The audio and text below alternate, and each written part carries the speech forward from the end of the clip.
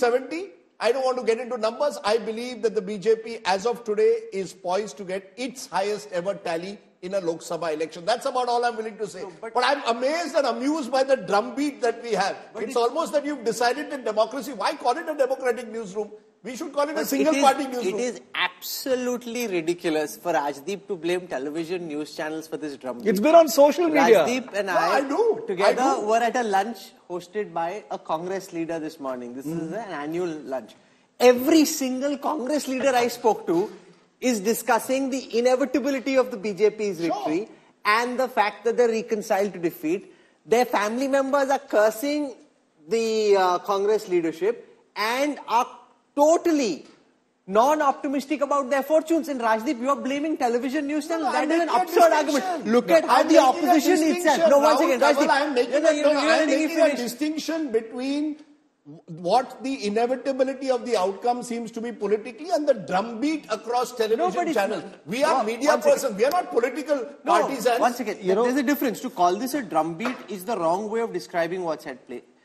This is, in psephology, the winning bandwagon effect. Of course, this will play itself out till May. We are not psephologists. If everybody starts to believe that the BJP is coming to power, it is possible that the BJP, Modi, Shah and everybody else could have willed the kind of performance they will end up with. What if the opponents already decide that they have no hope in hell of winning? Therefore, they don't fight in the way that they should. Look at how the India alliance is disintegrating. Rajdeep, for you to blame television news channels is completely irresponsible and unacceptable. I want to tell everyone the opposition is not doing its job properly. Opposition doesn't want to fight in the election.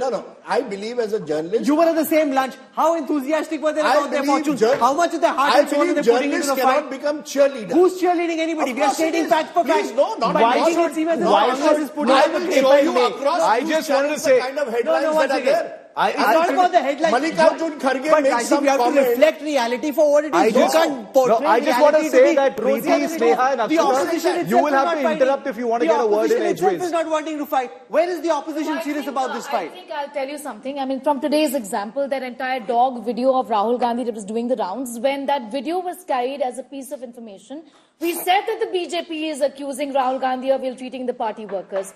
We didn't say it. When the clarification came in, we put out the clarification as prominently as we put out that video. So, barring a few news anchors or reporters... Don't defend the indefensible. No, but I think to blame the media is a very easy seriously, if I may, Rajdeep, I have just said that the BJP is heading for its highest ever tally in the Lok Sabha election. So I am not blaming the media is reflecting the reality. I'm saying the opposition is not serious about the fight. If the opposition is not serious about the fight, how can you blame the media? If the opposition is accepting that the BJP is winning, they are not willing to fight. I must give you an example. Mallikarjun Kharge makes a comment about 400 par in Parliament. Just a minute now. That comment is put out by the BJP IT cell. News channels take a slice of it and put breaking news. Mallikarjun Kharge concedes defeat. It was a total lie. No context. It was done deliberately. It's designed. We have to separate the two issues. I am sorry, Rajdeep. Of the outcome. No. We have to make this a democratic newsroom. Democratic newsroom, guys. Everyone needs to get a say. Yes, Gaurav. Rajdeep is shooting the messenger and it's so uncalled for. All that journalists are doing is reporting what's happening on ground. I wish. That's exactly what we're doing. You have your own show. You know, that's exactly. Gaurav, at this lunch I was talking about, there was a former MP we were talking to. I am telling him, sir, aap himmat se lado. I am telling he's like, kuch nahi hone wala, haarne wale. Main 3 lakh vote se aaya. We were telling him, nahi, aap himmat se lado. Why are you already conceding defeat? If this is the state of the Indian opposition, Rajdeep, it is not right to blame the media. And you know, the media is reflecting the truth for what it is. It's psychological warfare. And Rajdeep, why should BJP's psyops impact you in such a way? You know, why should journalists? Okay, point made about journalists and newsrooms. Now let's. Is it realistic? When Rahul Gandhi says something, we report that. Preeti's turn, guys. I was also at the same lunch which Rahul and Rajdeep speak of, and I was also at the same. On the food. I was also on the same very lunch the last year at the same point of time. Now, one thing you can't really believe are old Congress MPs and leaders, because they might have no energy this time around. The last time thought they were winning the election. in 2019? Did they win the election? Because at the same lunch, all of them were sitting in that we are going to do really well. So I would think the last person to, get an opinion from are going to be Congress leaders, especially here. But what I'd like to say is, 436 were the number of seats that the BJP fought out of 443 the last time around. 37.6% was the highest vote share since 1989 that the Bharatiya Janata Party got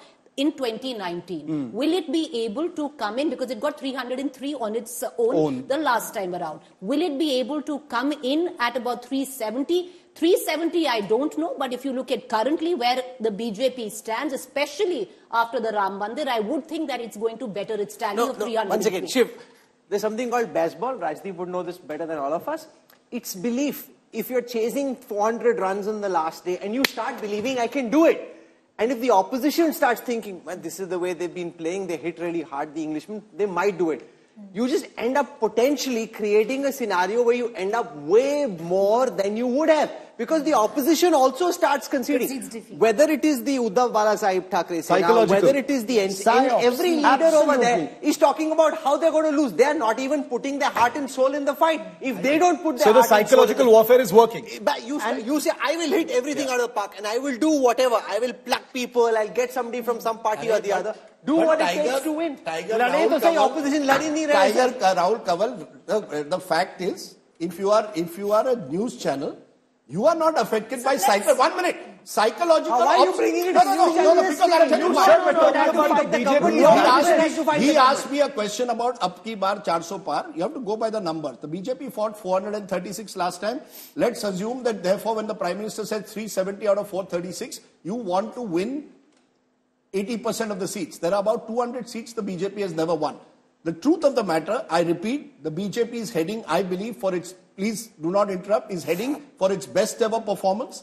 If it has to reach 400, it will then need fresh allies. The likes of the Biju Janata Dal, the YSRCP or TDP, whoever does well in Andhra Pradesh, who knows who else may join come tomorrow, they will need further allies. The 400 figure is partly because the BJP would like one day to top what Rajiv Gandhi did in that 1984 election. It's a sort of milestone the BJP wants to cross, and they have every right to believe. Look, a political party has every right to practice psychological ops. No point. The opposition is in total disarray at the moment. Agreed. My limited point is when I hear these debates, Apki Bar 400 Par, it seems almost as the anchor wants the But the Prime Minister said it. That is your thinking. That's not true. Can we move? Why so loud? Can we move? Akshita. Why is he so loud? No, that's because you run down journalists, and so it's completely uncalled for. It's completely uncalled for. Malikarjun Kharge, you put a breaking news saying he has conceded defeat. Please show me where he conceded defeat. You have pushed a lie, you should apologize.